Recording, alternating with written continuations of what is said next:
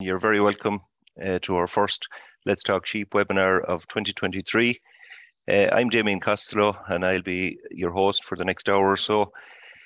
So with a lot of scanning of marsh lambing ewes taking place at the minute, our focus this evening is on the nutrition of the ewe flock in the run-up to lambing.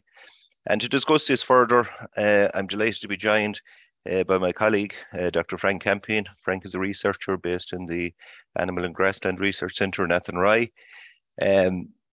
Frank, you're very welcome. We also welcome Shane Moore, and Shane is a participant in the Better Farm programme since about 2018, I think, from Atleague in County Roscommon. Shane, firstly, thanks very much for joining us. And you're very welcome. How's all in Atleague? Sheep are housed, scanned, I suppose. Yeah, the sheep are all housed, Damien, and the ewes are scanned as well.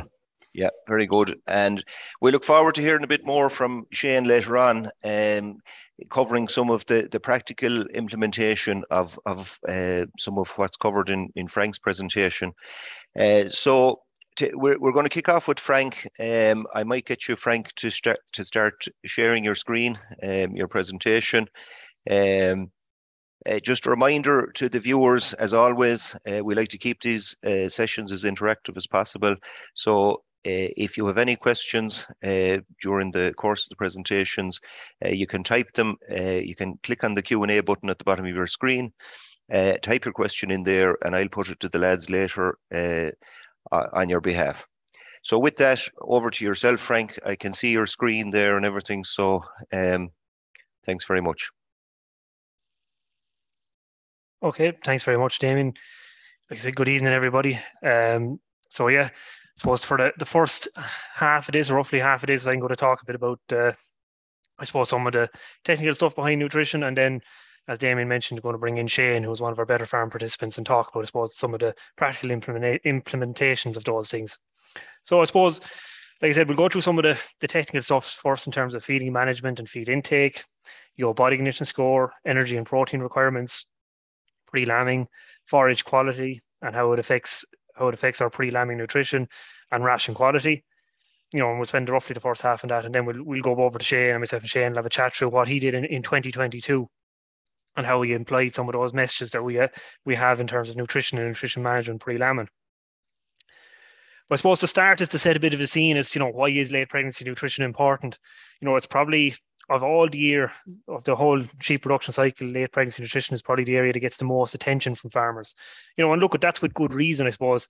It's not only the fact that in a lot of cases, they're housed and they're under our noses and we have to put a bit more thought into it rather than maybe other times of the year, but it has a big implication on the performance of the flock for the rest of the year. So it's going to affect, if you look at the screen, they're going from 1 around to 5. The first thing it's going to affect is your lamb birth weight, obviously. So you want your lambs to be in target birth weight so that they're viable and vigorous. It's going to affect the performance of the ewe and the lamb immediately after lambing. Correctly fed ewes have been shown to perform better after lambing in terms of their mothering ability, compared to maybe very under-conditioned ewes.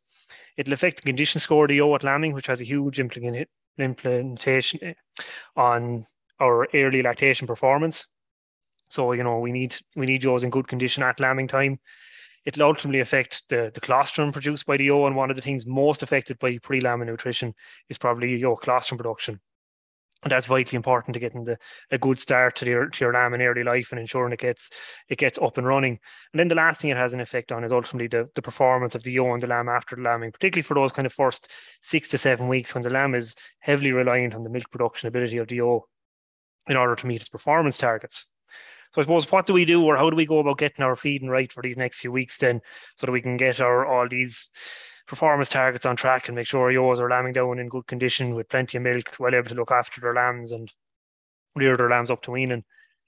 But I suppose the first thing is to, look at some of the basics, and we can sometimes overcomplicate nutrition, I feel, insofar as we're always looking for maybe the magic cure or exactly this amount of energy or that amount of protein. Sometimes it's as simple as getting the basics right. So feeding management pre-lambing has a huge effect on how our ewes perform and on our nutrition plan. And there's kind of 5 key areas you need to look at here. First one is, house ewes need to have sufficient floor space. So they need to be able to have enough room within the pen that they're not too squashed up together. The second thing, and this kind of goes hand in hand, the two of these need to be calculated out together, is ewes being offered feed indoors or outdoors for that matter, mind you, require sufficient trough space. So the ewes need to be able to get in correctly and safely into the trough without being squashed up too much or causing too much pushing and shoving at feeding time. We need to be careful in our feed management too. So, refuse forage should be cleaned out from troughs regularly. This needs to be done at least weekly, but ideally should be done twice weekly. So by doing this, we're getting rid of the forage that's refused. No matter how good the silage is, there'll always be something that's left behind, and we shouldn't be forcing the ewes to eat this or clean it out. By cleaning out the refused silage a couple of times a week, we're taking that away. We're keeping fresh stuff in front of the ewes the whole time, and it's better for their overall feed intake. Concentrate feed needs to be managed carefully as well. So, concentrate feeds need to be split into two separate feeds, at least 8 hours apart once feeding levels go above 500 grams a day. You might with good management be able to go to 600 grams a day on this, but definitely no higher than that. And it's vitally important those feeds are at least 8 hours apart. And I'm going to come on in a couple of slides as to why that's important. And the final thing then is you always need to have access to clean water at all times. So we're probably all very good at making sure there's water in the pen, but do they have clean water and sufficient access to it? So when you're cleaning out your troughs regularly, your feed troughs regularly, you should also be cleaning out your water troughs regularly to ensure there's no fecal matter in them, no silage, no nuts being left congregating in that's dirty in the water and preventing the ewes from drinking it. And previous research work would have shown that water intake has a huge effect on dry matter intake, and dry matter intake is already restricted during late pregnancy, so we certainly don't want to be restricting it anymore by having poor quality or not sufficient amount of water in front of the ewes. So look, just to expand out on a couple of those points, I suppose the floor space requirements here as described by the department in their statutory instrument 146, so a large body joe, which is typical of the ewes we would see around the country on slatted flooring, requires 1.2 meters squared per ewe. And then a straw bedded pen requires slightly more, 1.4 meters squared per ewe. So it's slightly lower than for your medium, your kind of 70 kilo ewe, and slightly lower again than for your small ewe. But I suppose when we're talking about our typical lowland ewe, we're traditionally looking at kind of that 90 kilo ewe. And we'll see later on in Shane's example, while his average might be around 70 kilos, there's still ewes within that group that are 85 and 90 kilos that also need to be attended for.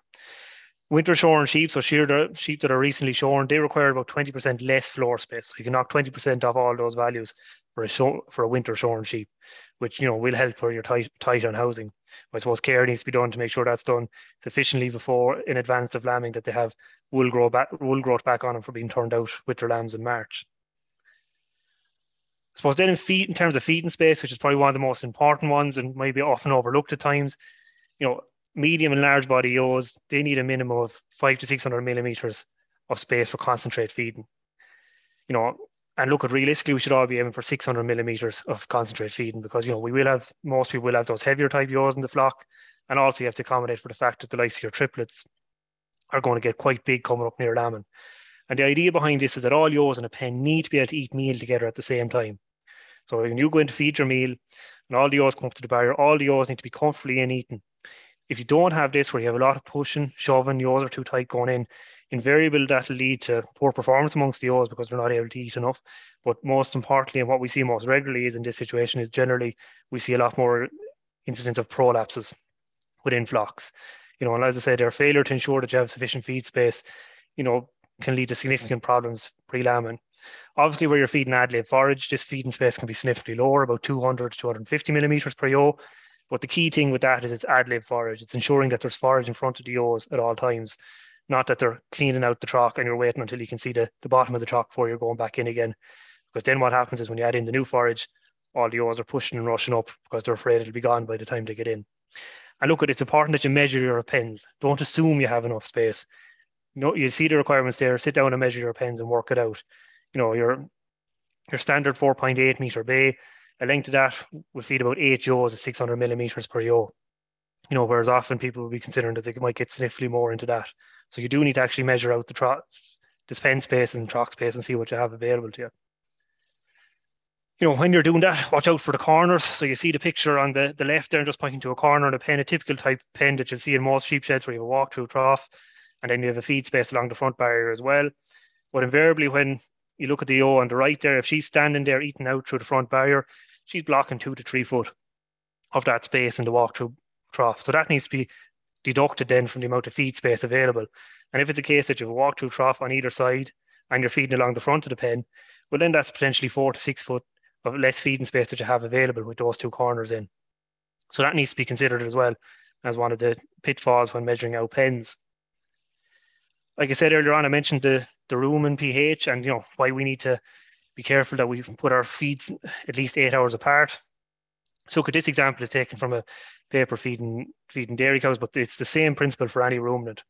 Our blue line is what we typically see in a ruminant animal that's getting forage only. So your sheep that's grazing grass or eating silage only will have a steady enough pH.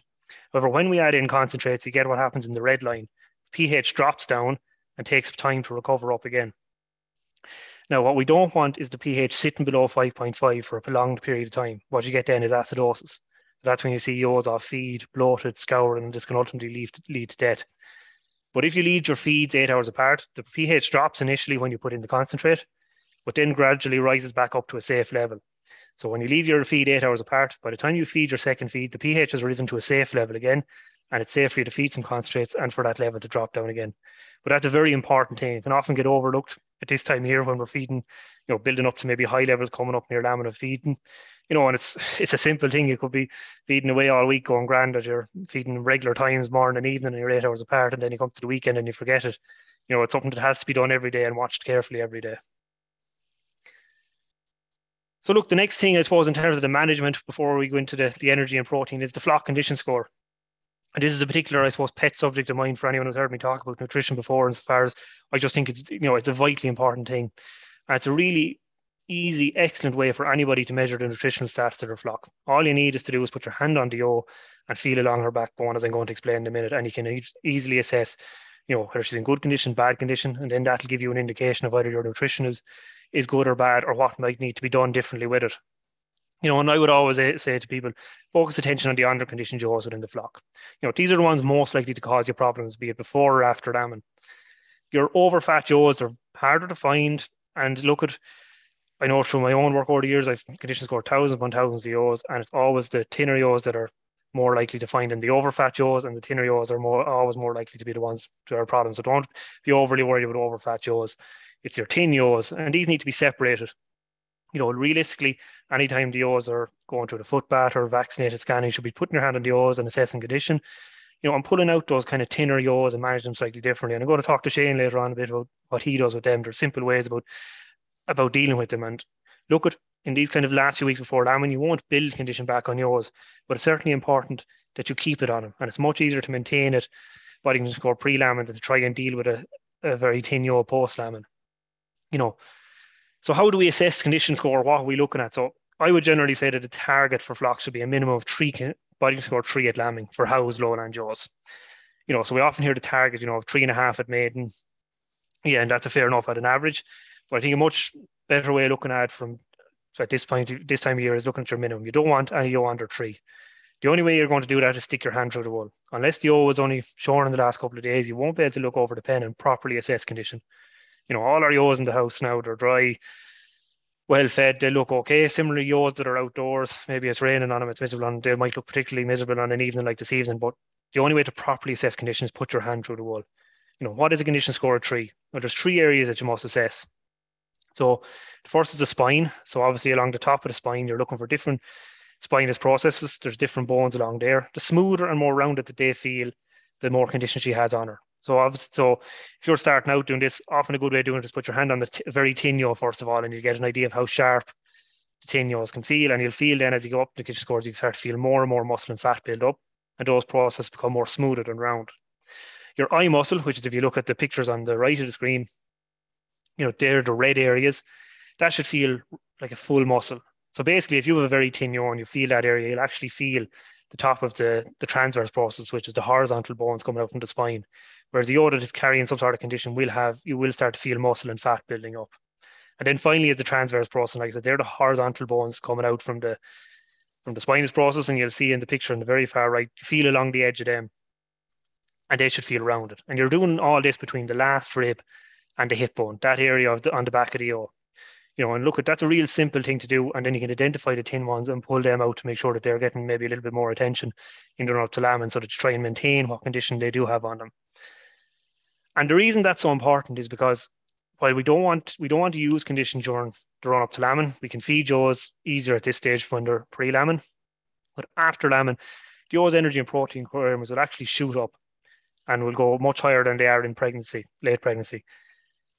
When she goes out to grass, no matter what type of feed we offer, she physically won't be able to consume enough feed to meet her energy requirements, particularly in those first couple of weeks after lambing, as her rumen returns to normal after lambing, and as she tries to build up her feed intake again. So in order to meet her requirements then and be able to produce enough milk for the lambs to grow to the target that we want them, then we need her to be able to mobilize body reserves, burn off fat. And this is the same for every type of yo, and this is just taken from a bit of work I did as part of my PhD with Tommy Boland, and where we looked at condition score change in yos from mid-pregnancy to mid-lactation across a large number of yos. And the main message was that all yos, singles, twins, triplets, they all need to be able to burn some condition at that period in order to meet their requirements and produce enough milk. But she needs to have condition to be able to use it.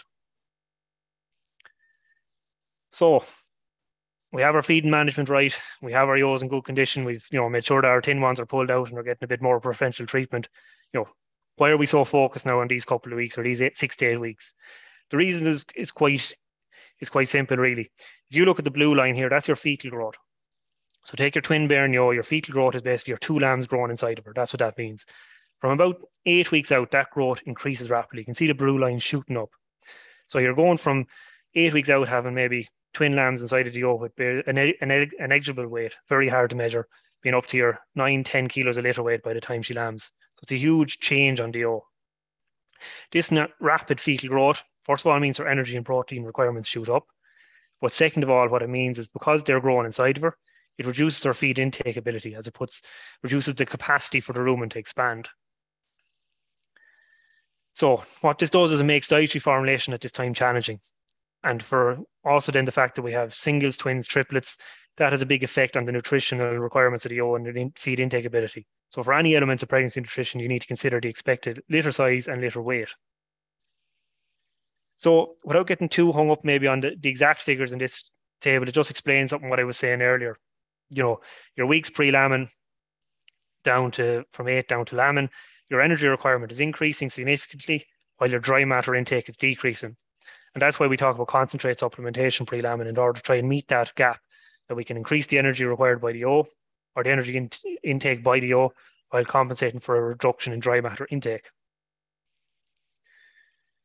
So we'll start with energy and then we'll talk about protein. So energy is generally described as the first limiting nutrient of the yo during late pregnancy. So what that means is the first nutrient is going to be limited or she's going to lack where the diet isn't properly formulated is going to be energy.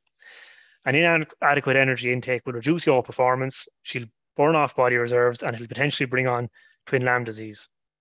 Now, energy requirements increase rapidly in this period. They almost double during the final 6 to 8 weeks. If you take the example then below, so on requirements, so the maintenance requirement for an 80 kilo yo is about 0.88 of a UFL. And a UFL is basically how we measure the net energy requirement or the net energy value of a feed. And if 1 UFL is the equivalent of 1 kilo of standard air-dried barley. So she needs about 0.88 of UFL just to maintain herself, never mind the fetal growth. So for the fetal growth, for the 2 lambs then growing inside of this twin bearing yo, you can see in the bottom going from 6 weeks out right up until lambing, goes from 0.13 up to 0.7. So by the time she lambs, she needs nearly as much energy just to maintain fetal growth for the 2 lambs inside of her as she does just to maintain herself. So that'll just give you a sense of the huge increase in energy requirement the yo goes through at this time. In terms of protein digestion or in pregnancy, it's really all about the final 3 weeks pre-lambing, and it's all about the quality of the protein. So if you have a good quality silage and a decent ration, your protein will generally be, your crude protein content will be fine. But what you need to be careful of in the last couple of weeks is that the yo is getting enough rumen bypass protein. So forage protein, no matter how high it is, will be insufficient to meet these requirements close to lambing. So generally what we recommend is soybean meal, as that'll have the best available digestible undegradable protein or rumen bypass protein.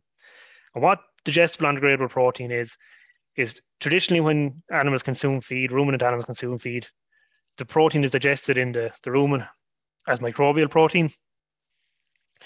And that's used then for VFAs and for digesting fiber.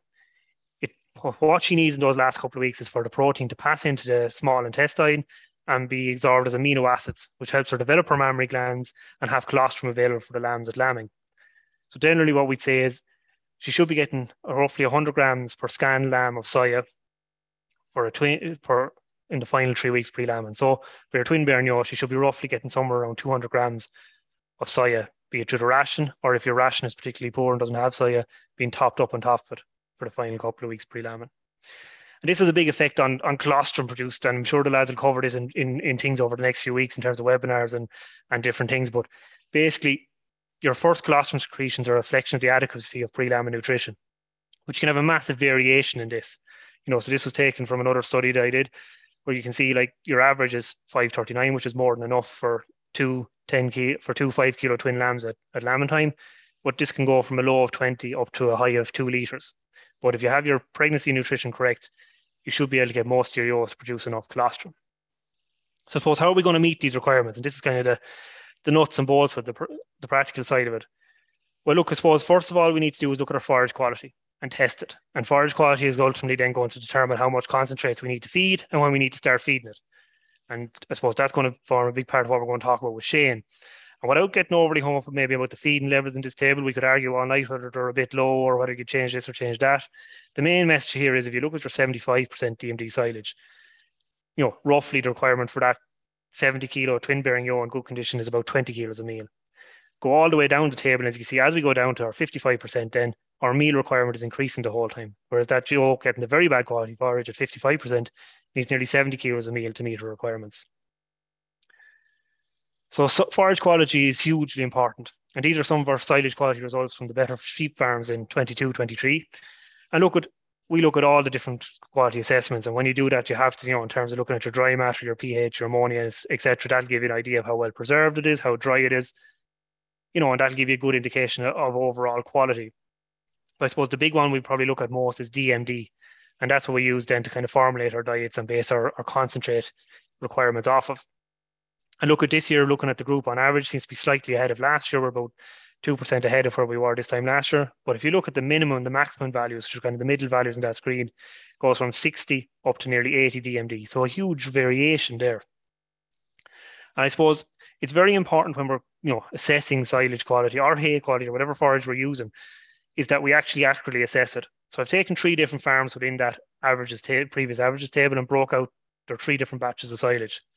And you can see across the 3 farms, there's big variation between the 3 different batches. So if we're only going to, assume our feeding plan off one of these batches and then feed the other batch, we could make a big mistake in terms of how much concentrates we're feeding in terms of feeding too little or too much. So it's important that when we do a silage analysis, we take it from the different batches and the different cuts that we've done, and we also assess how much of each we have.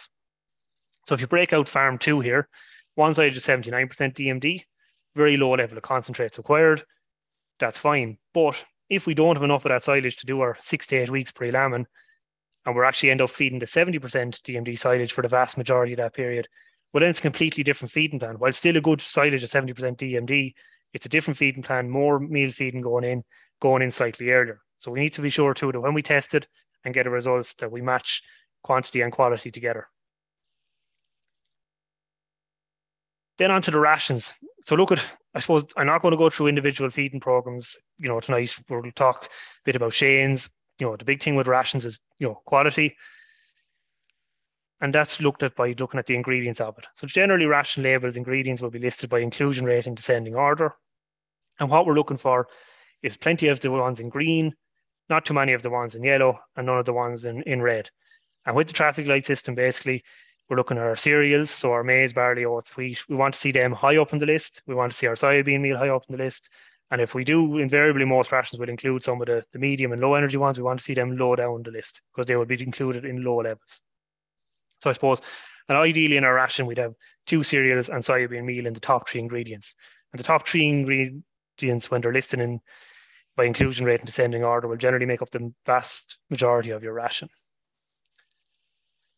And look at ration prices have went up a lot in the last couple of years, and lads will be rightly looking at what can we do to reduce the amount of ration we're feeding. Unfortunately, everything we've covered so far in terms of the biology, the O, and the energy and protein requirements, we can't change that. That's biology, we can't affect that, but we can affect the amount of concentrates we're feeding in terms of our flock management. You know, and a couple of points here. Look at sell empty ewes and ewe lambs at lambing, silage even, and hay and any sort of forage or root crops are expensive to grow at the minute with fertilizer prices and every other price going up. So any empties should be, they should be shipped out, or they went to the ram and not went to the lamb. Good feeding management. Get the basics right. That'll improve your flock performance. That'll ultimately improve your returns in the flock and in your financial returns out of it. Feed to silage test results. Don't be guessing or shooting in the dark that your silage is too good or too bad. That ultimately ends in disaster. You have to go and test it, see what you have, and then do your feeding plan around it. Pen and feed ewes by raddle marks. I'm going to talk a little bit more about that in a minute. And like ideally, if you have good cognition scores, ewes, good quality silage, you should be able to only feed singles maybe for the final couple of weeks. Once again, I'm going to talk more to Shane about that. You know, look at, for some people maybe where they have, you know, maybe a couple extra ewes to what they might want or need, you know, is there an option there that you have a couple or straggler ewes that are dragging on for a few weeks past the rest of them? Maybe for some people there's an option to move them on to maybe when they're lambing a couple of weeks after the rest of them, and your attention might be better off out in the fields managing the majority of the crop that's out there. So look at, in terms of using the information that's available to you and using the raddle marks, if we take some round figures here just to give a little bit of an example on this, you know, a twin bearing ewe receiving 1 kilo of concentrates per day for the final 2 weeks pre-lambing, if her concentrates are costing about €500 a tonne. So we'll assume that she's consuming 14 kilos over those 2 weeks. That's going to cost us about €7 for the 2 weeks of feeding. You know, that is what it is. However, if she's a repeat ewe, so if we put the ewes that are lambing week 1 and the ewes that are lambing week 3 in the same pen together and we haven't divided them up and they're all being fed from the same time, well, then that repeat ewe is going to get an extra 17 days of feeding at 1 kilo a day. So that's an extra €8.50, an additional cost, meaning that ewe is then going to eat in total €15.50 worth of meal versus a potential €7. You know, whereas if we've our raddle marks done correctly, we've pulled out our repeats, we start feeding them a couple of weeks later, you know, we have a potential to make a saving there. And that's how we'll cut down on ration price. We unfortunately can't change the amount she's going to need from a requirement point of view, but we can improve our management, and that'll help us reduce the overall cost that we're spending on rations on our farms. So look, Damian, I've probably talked for long enough there before we maybe bring in Shane. There might be a couple of questions. Yeah, that's great. Thanks for that, Frank. As you said there, I mean, there are substantial savings to be made by following some of the key tips you gave there in terms of knowing your silage quality, and also, you know, feeding to lambing date and also feeding to scanned litter size. There are a couple of questions here coming in, Frank. Just James is asking in relation to your colostrum study in 2017, what breed of your breed were you looking at in that, or was there any specific one? Or? So there was that particular graph would show a mixture of all breeds that were within the study, but when we did break it out by breed, we saw while there was some individual breed differences, all the breeds that we looked at anyway were still producing sufficient amount of colostrum for the lambs for their lambs. So I think the big thing we saw with that was, you know, it's like with any breed study, we probably saw more variation within the different breeds and between them. So it's about getting your nutrition right, and that'll generally give you enough colostrum. Okay. There's a couple of questions, I suppose. One that comes up regularly, Frank. Hay, haylage, or silage, all being fairly good quality. Which is better, or have you a comment on that? I suppose for yours pre-lambing. Look, I'm not going to say which is better. Everyone's system is different. For some people, hay and haylage suit better in terms of maybe their feed management or the numbers they have available, etc. But with any forage, it's about getting it tested. You know, and knowing what DMD you have, what quality of it you have, and then you base your feeding plan off that. Look, at hay and haylage will work fine. I suppose the one thing with hay and some of the haylage is they tend to get pushed out from barriers a bit easier because they're that bit lighter. So you just need to be careful that they're constantly shoved up in front of yours, maybe where silage sticks in front of the barrier a bit better. But it's like it's any forage, Damien. It's tested, and then you feed to that test result. Knowing the quality, and there's no one size fits all, I suppose. Exactly. Alfie is asking here, with good grass growth over the autumn, if there's good grass available to yours, would this be adequate for yours pre-lambing in terms of nutrition? That's a broad question. I'd look at, in terms of, there will be people lambing outdoors who will be, you know, have grass available, but look at, for most people, that grass is far more valuable to the ewe after lambing. You know, when she's out with her lambs. And what I would generally say is pre-lambing, it's much easier to feed the ewe and her lamb, feed the ewe when she's on her own, your silage and your concentrates.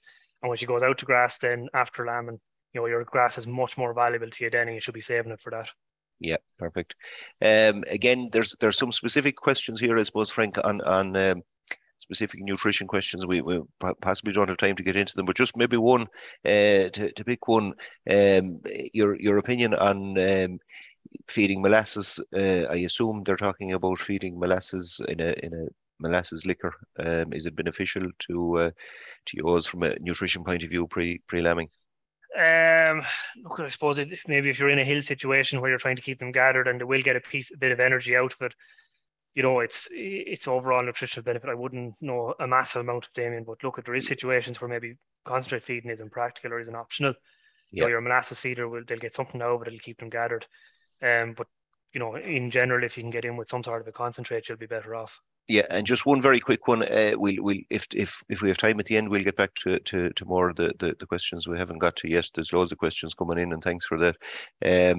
Using they give the example here of the advantage feeder, where you can have a controlled amount of feed going to yours in a loose shed. There's no studies, I take it, on that, or there's no research on that, or how does it? We've no research on that. There's no research that I know of being done it, or that has been done it that I've seen. Look, I think you just want to be very careful with that. You know what I mean? I think with your pregnant ewe, she can be quite sensitive to changes in diet. Yeah. And generally we're talking about a stepped meal feeding program, so. Look, I'd be very cautious of it, but like I said, I don't have any. Yeah, the more accurate way would be as you described earlier on, I suppose, with the more accurate method of feeding. Yeah. Okay, look, as I said, if we have time at the end, we'll get back to a few more of the questions. There's lots of them coming in. I will hand back to yourself, Frank, and you're going to bring Shane in, I think, on the next section. Yeah, so look, thanks, Damien. So yeah, I'm going to bring Shane in there now. So Shane, if you just knock on your camera and your microphone. So look, I suppose Shane, for those of you who aren't familiar, is located just outside that league in County Roscommon. He's been in the Better Farm programme since around 2018. He has a lowland sheep enterprise flock. He's run alongside a cattle enterprise. There's around 30 hectares of grassland. It's a fragmented farm, and I think we've discussed that in previous events on Shane's farm. He's the Grass 10 dry stock Farm of the Year finalist, so we had a walk there last year. He was on one of these webinars before, and we've done plenty of articles on that around how he manages the farm. But I suppose what I want to focus on here is what he does with nutrition. So look, in terms of the flock, there's 175 mature ewes. They're lambing from the 1st of March. There was 35 yearling ewes mated. I think, Shane, you had more retained that probably didn't make the market or held dry for next year. Yeah, so Frank, there was 25 ewes there that were, or ewe lambs that were kept dry. They would just let run on. As I'm still kind of building numbers, so they're going to let run dry. Yeah, so look, I suppose the target number is around 200 ewes, so you're going to need about 50 ewe lambs every year to keep those numbers building. And so at your 25% rate, so 35 of them were picked out for the ram, and then there's the Wayland store cattle system on the farm as well. Look, in terms of the sheep enterprise, it's kind of a two-way maternal terminal cross. There's been a big focus over the last couple of years on grassland management. Shane's seen huge benefits out of that, and then big work put into developing the infrastructure to allow for flock expansion. I suppose some of those have given the benefits in terms of better quality silage, easier to manage yours pre-lambing, and that kind of led on to what we're going to talk about now. And we're going to focus on what Shane did last year in terms of, we're starting into this year's winter feeding period. We'll touch off it in a minute, but I suppose last year there was about 156 ewes mated in October 2021. They were housed from Christmas time onwards on slats and straw. Initially we're only getting ad lib silage, and then concentrate feeding began from about 6 weeks out. Lambing indoors on the 1st of March 2022. And then they were turned out to grass as soon as possible after lambing. So look, I suppose if we start off with Shane, where we started our previous section where we talked about feeding management, Shane, that's yourself walking down the middle of the relatively new shed. I suppose explain to us maybe the layout of it. You have slats on one side, do you, and straw on the rest of it? Yeah, so I suppose that's the new shed. I suppose it's very clean when that picture was taken. It's not just as clean today, but anyway. Yeah, the slats in the middle, double slab pen in the middle, and then the pasture and straw down both sides. And I suppose it's divided up in pins. Then the straw bedding is divided up into there's 8 pins on the straw bedding, and then there's another what, eight pins on the slats as well, so 16 pins altogether in it, I suppose. Yeah, so huge scope then for dividing up yaws and keeping them separate and then up to lamb. I suppose what gets the straw and what goes in the slats, or do you have any preference? Yeah, so I suppose the triplet yaws, after scanning, they go onto the slats or onto the straw straight away. And the yaw lambs, the Hurin lamb, they also go on the straw. And then it's kind of the thinner yaws, we'll say the first yaws to be fed will be on the straw as well. And most of the twins then are on the slats and singles. Oh, yeah, very good, very good. So look at, plenty of feeding space, plenty of floor space, all measured out. Makes life easier, makes feeding management easier. And means Shane can keep well on top of it. The other thing then with the feeding plan that you look at with any flock is your condition scores you've discussed, but also your mature weight. So I mentioned this earlier on how, in Shane's case, we have a 70 kilo yaw, but a huge range. So going from 50 to 95 kilos of yaw. So generally when we're looking at the feed and the floor space, we're kind of aiming for that bigger yaw, that 90 kilo yaw, just to make sure that, everybody has enough feed and floor space. In terms of the condition score, quite good, of an average 3.3. We'd only 13% less than 3, and I suppose our target there will be kind of have 10% less than 3, but every year is different. At 13% it wasn't bad, but I suppose big variation in the condition scores. And look, Shane, the thinner yaws there, they're probably treated slightly differently. Yeah, so I suppose the thinner yaws we'll say when the rams were turned out, they would have been marked as thinner yaws, so they would have been the first yaws to have been pulled in when grass supply started to tighten up in December, so they've been managed kind of separate right through until lambing, I suppose. Yeah, I suppose it's probably something as simple as the thinner singles going with the twins and the thinner twins in with the triplets. Yeah, you don't have to overly complicate it. You don't need to have 3 or 4 different pins of singles and 3 or 4 different pins of twins. You can, as you say there, you can just pull the thinner singles in with the doubles, and it's the same thing. They're getting a bit of feeding. Yeah. Yeah, that's it. You don't have to overcomplicate, and with your pen set up there now, you can do that. It makes it very simple. I suppose. Look at last year, 13% less than 3. I think if we refer back to this year slightly, it's been a very wet autumn, early winter. You probably felt the yaws this year might have slept a bit of condition before they got into the shed. Yeah, so I suppose, Frank, we were discussing this before, but I suppose there was 13% less than 3 last year. I think this year there was 7% less than 3 at turnout. But I just, with the wet weather, I suppose, I just felt, myself handling the O's regular, as you say, it's the only way of knowing what way the O's are going, so the O's did slip there in November, they did slip back a bit. Yeah, look, that's probably the country over, and it's a good point. It's one lads have to have monitored at this stage that, yaws have slipped in general, and it's important that they're managed and it's kept a regular eye on. Look, if you look at your pregnancy scanning results last year, very good pregnancy rate, 95%, litter size of 1.9, reared 1.6, so you had 246 lambs reared off the mature yaw, so that's the mature yaw performance only.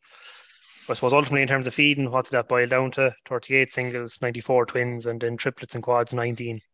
And from a feeding management point of view that we're going to discuss now, that was they were the figures you were working with in terms of what you're dividing into pens and how you were managing them. So look, we tested the silage. We had 2 particularly good batches of silage that were, there was enough of it to get us from the final 2 months pre-lambing. One of them tested at 78.8 DMD, so really good quality stuff. Second one tested at 79.7. So look, at 2 very good quality silages, but I suppose we assumed then a 78 DMD silage when we were doing the feeding plan. The reason for that being it was the lower DMD of the 2, so that we made sure that the O's were getting sufficient feed, even if they were getting the 78 DMD as opposed to the 79, 80 DMD silage. So, and like we said, when we were doing up this feeding plan, Shane had a budget done. He knew that between those 2 batches, he had enough to feed everything from 8 weeks out up until the end of lambing, so he could stick to the feeding plan. In terms then of the ration, look at very good quality ration, maize, barley, soybean meal being the top 3 ingredients, so 2 very good energy ingredients and your soybean meal included. So we have a very good quality silage. We now have a good ration to go with it. I suppose it's important that the soy is high up on the ingredients list. It's also important that you know the inclusion rate. So we knew with Shane's inclusion rate of soy in this ration that, even at the lower feeding levels, the O's were still getting enough bypass protein or digestible undegradable protein. So they were still going to have enough soya for mammary gland development and produce enough colostrum for a lambing time. And look, as you go down that list, you'll say, yeah, there's things in it there that you would have said were in the yellow and the red earlier on, and there is, and that's always going to be the case with a lot of rations. It's just that they're lower down the list and our good stuff is higher up the list, and that's what we're looking for. So So then in terms of the feeding plan, so look at, we formulated the feeding plan then, the 78 DMD silage, 70 kilo yo, good quality ration. We added a little bit onto each one of these levels just to account for some of them bigger yos, and I suppose kind of a slight insurance policy.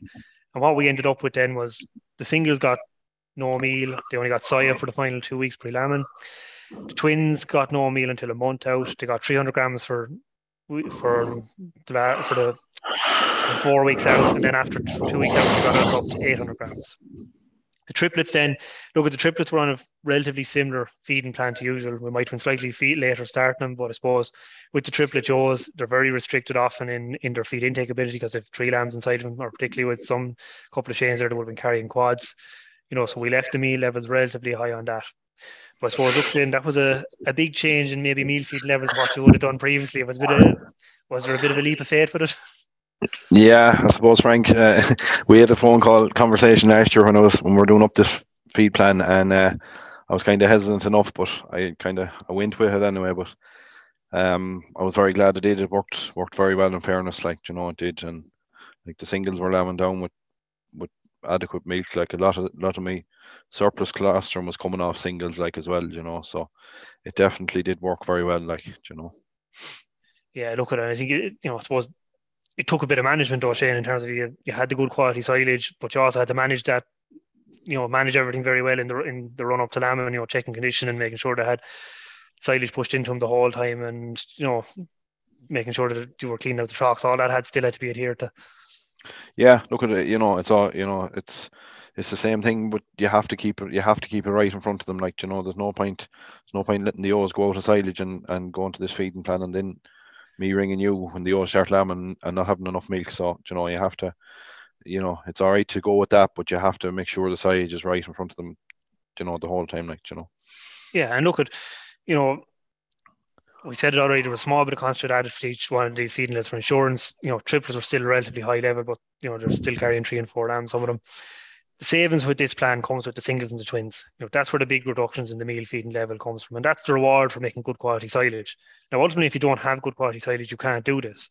But I suppose it's kind of the carrot for if you can get your silage quality up and get good quality silage made, this is what low levels of feeding you can get, and that's how you can save on your concentrates, rather than trying to cut back on yours and maybe put them under pressure in the run up to lambing.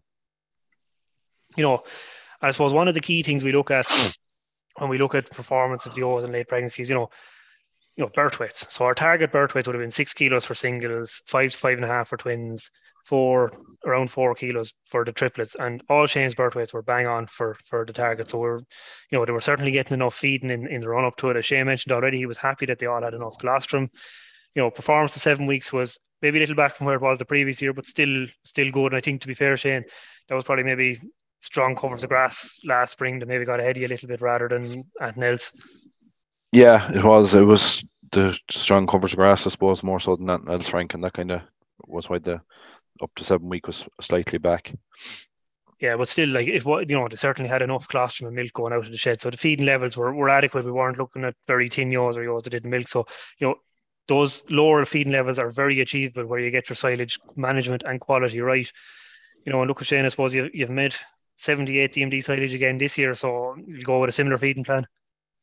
Yeah, look, I'm hoping to. I suppose that's one of the benefits of having the good silage. You can reduce the meal, and I suppose again it's the price of it is, so anything we can do to reduce the meal. But that, getting this good quality silage, it nearly starts last October, with your closing plan and targeting the fields that you want to graze first to get closed early to get this high quality silage, Yeah, I suppose that's the thing. You're planning ahead for it, and I suppose your cutting date and stuff is very important too for it, Jane.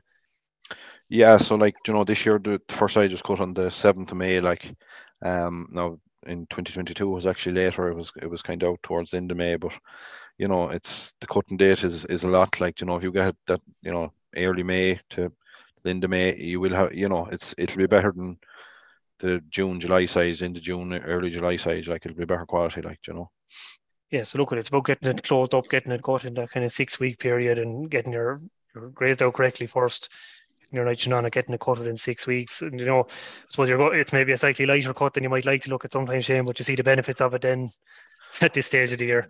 Well, yeah, like, you know, I've said that before, Frank, like, you know, it'd be 6 bales to the acres the most I'd be cutting at any time, like, you know, but it's very little what I'm taking out from the sheep, like, you know, there's very little coming out twice a week. It's because it's quality is there, so like, it's, you know, this price aside just too dear, there's no point in baling it up to throw it into the dung heap, like, you know. So that's, you know, I just think the 6 bales is, you know, anything more than 6 bales to the acre, it's just gone that bit strong for the sheep. That's just my own personal opinion, like, you know. But yeah, look, I think the proof is probably in the pudding with you. You're getting the high DMDs, and look, I think, to be fair to you, and it's a comment that a few of the other better farmers have made over the years, that when they get the high quality silage, fine, they're taking lower bales per acre, but there's less of it going in the dung heap in terms of there's very little refusals in it, because most of it is leaf and very digestible silage that's going into the bale. So look, we're probably coming up to the stage, David, where you want to ask us a few questions, but I suppose just to sum up, look, at correct pre-lambing nutrition will improve flock performance at lambing, but also in early lactation. And we know that that's going to affect your overall flock performance for the entire year. You know, you're not going to lower the levels of concentrate feeding by rejigging the biology of the O. We can't change that, but you can do it with good quality silage and very good management. You know, your feeding plan needs to be designed around the quantity and quality of silage. Now, I have silage there, but that can be hay or haylage, whatever forage you're using. You design your feeding plan around the quantity and quality of it that you have. You know, and ensure that your ration that you're using has good quality ingredients. You know, and you know, that's the main thing, is that you have a good quality ration that you're feeding in the run up to lambing. It might cost you that bit extra, but ultimately you're going to get the benefits out of it then in terms of lambing and early lactation performance. So look, at Damian, we'll take a few questions if you have them. Very good. Thanks very much, gentlemen. There are plenty of questions there. Maybe just to throw one to Shane, I've been trying to jot down a few here that are similar. There's a few questions of similar vein. There's a question from Cecil there, Shane. How much soya did you feed to singles per day in the weeks pre-lambing? yeah, so I suppose we were saying 100 grams per head per lamb carried, like, so. That's, I was maybe going a small bit, you know, it was very hard to feed 100 grams, so it's probably closer to 150 grams than 100 grams per head per day is what they would have been getting, like, you know. Yeah, and there's a kind of a follow-on question to that, Shane, in that the first part of it's in two parts. The first part of the question is, how do you deal with your surplus lambs, and the second part is, if cross-fostering is part of your plan, and I think you've nearly answered it already, where you feeding extra soya to some singles, you know, or to the singles, in order to make sure that they had enough colostrum for 2 lambs, or enough milk for 2 lambs. Yeah, so I suppose, Damien, go back to answer the first question there first. The surplus lambs, they're reared on a Yo2 feeder, and then cross fostering, yeah, there would have been some cross fostering on singles. I just don't really spend too much time trying to cross foster, because the O's are lambing in 3 weeks, like, so from start to finish, the first Yo lambs, the last Yo, the vast majority of them is over in 3 weeks, so don't have the space for Yo to be taking up a pin for that long, like, you know. So if it doesn't really work out fairly quick, they're put onto the feeder, like, you know. It's a matter of timing as well, I suppose, having a single when you want one, or that having a single lamb when you want it. Like, if there's a single lamb and there's a triplet lamb at the same time, they'll be fostered across, like, you know. But I don't really be putting them into foster units too much. That's perfect. And there's just a question then for Frank, in terms of your silage testing, where you have round bales and a lot of different batches, I suppose. What's your advice in terms of silage testing, where you'll have bales of different quality? So look, I think it's important that where you have different batches, you first of all do correctly get a core into the center of the bale, so you get a proper representative sample. You know, and look, it's a couple of bales per batch then, you know, to make sure that you don't just pick the worst. You know, you could be unlucky and put your core into the best bale of a batch, and it might just be the right bale in the middle of the field or something. So it's, you know, it's a couple of bales per batch, and actually put a core into it to get a proper representative sample out of the middle. You know, I think most Teagasc advisors will have a core, or whoever you're dealing with in terms of your concentrate, to be able to get you a core and do it properly. You know, we had a case a couple of years ago of a better farmer who was convinced he had made absolutely fabulous quality silage, and when the results came back, it was 57 DMD, and I rang him to tell him it was 57 DMD, and I knew making the phone call, it wasn't going to be a good phone call, and by the time I had the first couple of minutes it over, I knew it was a bad phone call. I said to him, how did you take the sample anyway? I said, he said, I took his fist out of the trough there the other morning, I just wanted to see what it was like. So that was only the residues that were left over, and when we corded it was a far better bale of silage than what we thought. So it's important that's done right so that you get an accurate assessment of what it is. Yeah. Just another one, Frank, there, and there's a number of questions around this, and it's just really to get your comment on it. There's a couple of different, I suppose, feeding options. Some people are mentioning lick buckets. Are they needed? Are they a good idea? There's also questions about, and again, we don't have the time to get into specifics, but maybe your comment on feeding beet or feeding forage crops to yours pre-lambing. So I'll start with the lick buckets first. So I assume, Damien, we're talking about energy lick buckets. They're generally very expensive form of energy to feed compared to feeding your ration. Now, look, they have a place maybe in a hill system where getting out with cobs or other sort of nuts isn't an option, in very hard to reach areas. They will help there. They'll keep yours gathered. They will give them an energy supply, but it's very expensive. Generally speaking, if you have an option to feed a nut on a forage, that's the best option in terms of price and in terms of, performance and quality, the return you'll get out of it. Your second question then around the forage crops. Look, a lot of people using forage crops. We could go through each one of them here for the next hour and the pros and cons and how much meal it should be getting and vice versa. What I would say, the one key pitfall I see with it every year with people doing it is if it's a case that they're on the forage crops and then they're going into the shed pre-lambing, particularly where you're leaving them out maybe 2 or 3 weeks pre-lambing, you need to be very careful that before those ewes are housed, that they've had a couple of weeks where they've been getting the forage that they're going into and the meal that they're going into outdoors, so that you don't create a sudden shock in their diet, which can lead to a lot of problems once they get housed in. So it's important that they're adapted over to their indoor diet before they go in. It's a gradual changeover. Exactly. Yeah. I think, Frank, you answered this one in your presentation, but just maybe to maybe re-emphasize the importance. Somebody's asking here: is it better to feed for sheep in the shed? Is it better to feed once per day? If we take it, they're talking about concentrates, or split it into two feeds. Maybe just to run over that point again. Yeah. So look, with the concentrates, once you go above 500 or 600 grams per head, then it has to be twice a day. Anything above that in one single feed will lead to problems in terms of acidosis, will lead to sick ewes, down ewes, and ultimately you could lose ewes as well. So once you go above that, it has to be twice a day and 8 hours apart. In terms of your forage that you're putting in, if there's efficient forage going in, and you're able to pile enough in front of them, that by the time, if you pile it in once a day, when you come back the next morning, there's still some forage available and that they're not all scrumming at the barrier, well then once a day is enough of that. It might need to be pushed in at some stage during the day. But with the, it's provided that you don't come back that afternoon and find that they have it all let out. They need to have at all times. Okay, very good. We'll just flick over to yourself again, Shane. They're asking here, am I right in saying that they're asking how does Shane do mixing of his your ration?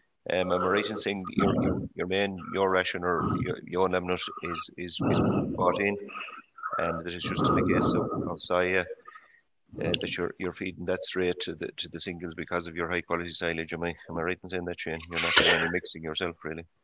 No, there's no mixing there. I mean, it's a nut I'm feeding. So, and then as you said, the singles are just getting the soybean just along on top of the silage.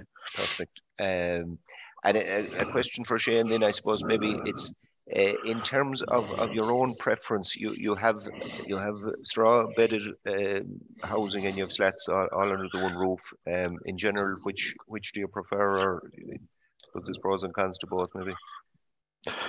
Yeah, so I suppose, Damien, that's a question that people say fairly or ask me fairly regular with the shed. To be honest with you, I don't really see much of a difference between the slats and the straw bedding. I suppose for the triplet bearing ewes, maybe they're a small bit more comfortable on the straw because they're heavier and they're probably lying down a bit more. But from a point of view of lambing on them, I see no difference really. I'd nearly rather the plastic slats for lambing on. Just that's a personal preference. Just okay. I don't know how it's you have the stuff, the water bag and everything disappears down into the tank as soon as it falls. So yeah. And again, now saying that, before I start lambing, the shed is power washed and disinfectant. The week in the run up, the slats are power washed clean, as if they were fresh. So they're not lambing on dirty slats. And again, you're moving them fairly quickly into individual pins anyway from there anyway. So there's no. Yeah, as soon as the lambs hit the ground, they're going into individual pins, So yeah. Very good. There's, well, I'm just conscious of time. There's a question there, Frank. How long before lambing should yours be housed? I mean, again, it's very dependent on grass supply and everything like that. But I say the question is, you know, is it important to be aware of, you know, maybe not housing right on the point of lambing or that, or yeah, look at it. There's a number of ways you could go at that. Look at in a March lambing system where you're lambing the grass. Ultimately, your farm should be closed up by now. You know, and that grass should be reserved for the spring. You know, that you're not going in grazing things that have been closed already in October and November. So, you know, and that generally dictates once you get to the end of the autumn grazing plan that Shane has talked about for us before, you know, once you run out of grass in that autumn grazing plan, rather than going back to the start again to go into the shed. I suppose in terms of if you're thinking of bringing them in off crops or for you're feeding them outdoors, look at the closer you get to lambing, the more risky it gets in terms of, you know, your yaw is heavier in lamb and a change in our environment or change in our diet can lead to more problems. So, like I would be saying, you'd want to be getting her in 3 to 4 weeks before lambing at a minimum, and then before you house her, that she's adapted onto whatever diet she's going to be going on to when she goes into the shed. You know, and the earlier the better, really. Like the later you leave it, we tend to see you get more problems in terms of prolapse or digestive upsets. So again, as you said earlier on, avoiding any sudden changes, Frank. Yeah, sudden changes are what you're really striving to go against. Yeah. And there's a question here. Is there any, well, you know, what are the benefits of adding minerals to your pre-lambing nutrition? Again, sure, I suppose your comments on that in most pre-mixed will include a pre-lambing mineral anyway. Exactly. Most pre-mixed rations will have a pre-lambing mineral in it. We could do a series of days on mineral nutrition, Damian, and we wouldn't have it all covered, so I'm not going to go down that rabbit hole. But I suppose the important thing is that the ewes are getting, you know, have some access to minerals, and generally if you buy a ration, it'll have pre-lambing minerals in it. That should be sufficient to cover them. Like we often, maybe the one thing I would say on minerals is sometimes when we see sheep not performing, we sometimes jump at the minerals thing, you know, and I would say to people, you know, look at your basics first, make sure your feed management is right, your forage management is right, your quality is good, your ration is good, and you work your way down along your list of problems before you maybe look for the silver bullet in minerals or anything like that. Yeah. And maybe just come back to the housing one. Somebody's asking here about having sheep. I know that's the case in Shane's shed where they're permanently in the shed. Is there any advantage to having them access to a paddock, or that they've access to come in and out of the shed, I suppose? Yeah, you would hear people talk about this, not that I have seen or not that I've known to be tested anyway. The danger with that is ewes coming in and out of pens and in and out through gates every day. You increase that, you know, that likelihood that a ewe is going to get a knock or going to get hit and could lead to slipped lambs or a hurt ewe. So look at to my mind, I see no benefit to it. Once a ewe has sufficient floor space, she shouldn't need to be in and out of pens for exercise or anything like that. Perfect. Maybe just Shane, I'm conscious of time. We're approaching 9 o'clock. There's just a couple of very quick ones for yourself to finish off. We'll give you the last word. In terms of the straw bedding or the slats, do you notice any difference between the level of lameness on the straw bedding versus the slats, or is there any comment or any noticeable difference? No, I suppose, Damien, there doesn't really seem to be a whole pile of difference. Now the ewes will be foot bathed regular, and once they go in, like, you know, they'll be foot bathed going in, and they'll be foot bathed maybe 3 weeks after they're going in again, and you know, they're kind of done every 3 weeks up until they get their cluster or their booster vaccines and stuff, and after that then they're not foot bathed. So no, I wouldn't say any difference in the lameness and the slats than the straw bedding. Yeah. And there's just a quick one here. Vaccination. When do you give them a Clostridial booster? When do you do that for the flock? Yeah, so that they get their Clostridial booster 4 weeks before lambing starts. Perfect. You know. Yeah. And just going back finally to a slide that Frank had up earlier on. You know, you had impressive birth weights and impressive 7-week weights. Do you feed concentrates to the ewes after turnout, or? No, they're turned out to grass only. There's no concentrates. I don't have the time to go around feeding concentrates to ewes and grass. Yeah. So, and again, that probably goes back to your autumn closing plan and having them closed up and having enough of grass ahead of them when you turn them out.